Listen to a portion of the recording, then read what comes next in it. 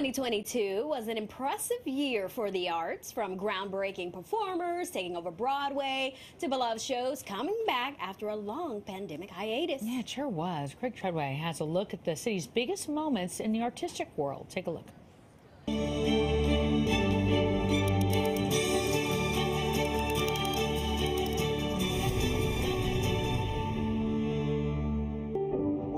In a comeback year for New York City and the region, City Arts on Pix 11 was on the move.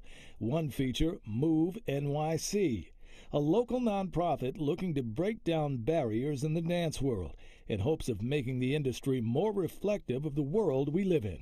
We decided in 2015 that it was time to come back to our community and give back and create a pathway for young dancers of color to reach all of their incredible dreams. 2022 also saw the return of Broadway in Bryant Park following a pandemic hiatus. A taste of numerous award-winning shows presented under the summer heat to fans who couldn't wait for their Broadway thirst to be quenched. I'm having a great time. The minute I heard them sing, I just got like a whole bunch of goosebumps. This was the first in a 4-week series presented by Light FM and iHeartRadio Broadway.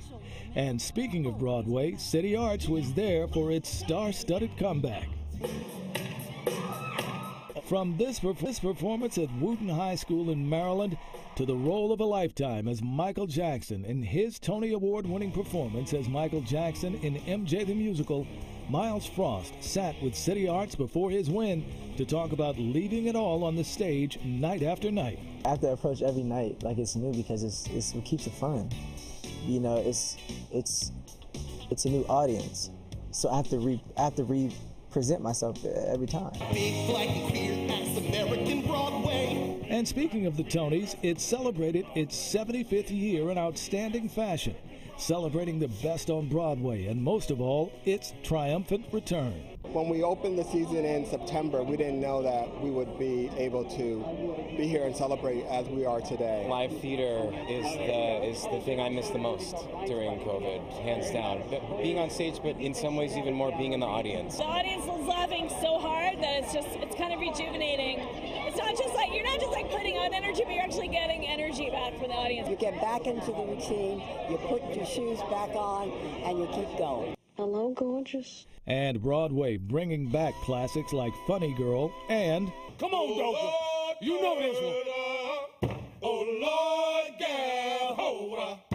August Wilson's Piano Lessons, starring among others Samuel L. Jackson and making his Broadway debut, John David Washington. It takes a second or so to get your stage legs back under you. It's a dream come true. I find myself while I'm in scenes and rehearsal with both he and Michael Potts, who I hold very high.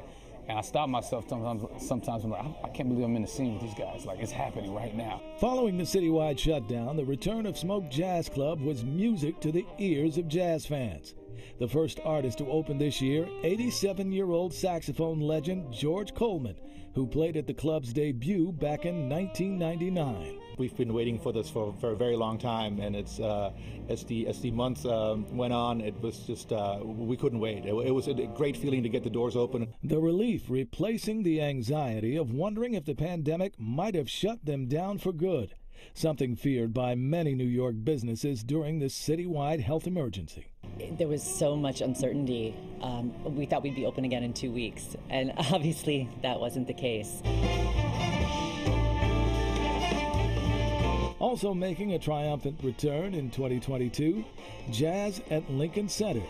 The Jazz at Lincoln Center Orchestra, led by artistic director Wynton Marsalis at Frederick P. Rose Hall, after the curtain closed for almost 2 years due to the pandemic.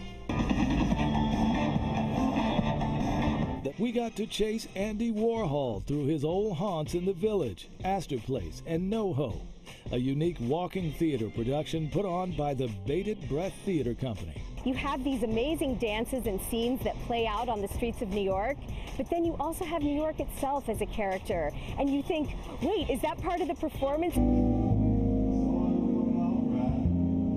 The Blue Note Jazz Fest kicked off its month-long Summer Jazz Fest with Grammy Award winner Robert Glasper, who took time during a sound check in Washington Square Park somewhat a return to his old roots. My dorm, when I first moved to New York in 1997, my dorm was 2 blocks away. So I really grew up in this area as a young man.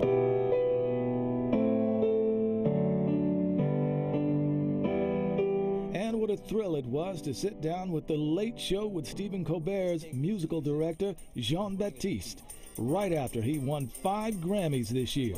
Baptiste stepping down as band director for Colbert after 7 years, but throwing himself full swing into New York's music scene, premiering his American Symphony at Carnegie Hall. There's something special about being in New York that's really, you go to LA, you go to London, you go to all these places around the world, and when you land back in New York, it's just a vibrance, it's an excitement, it's unparalleled.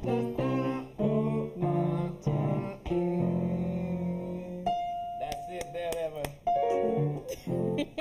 City Arts on Pix 11, celebrating New York's comeback in 2022 and looking forward to the staging of a prosperous new year.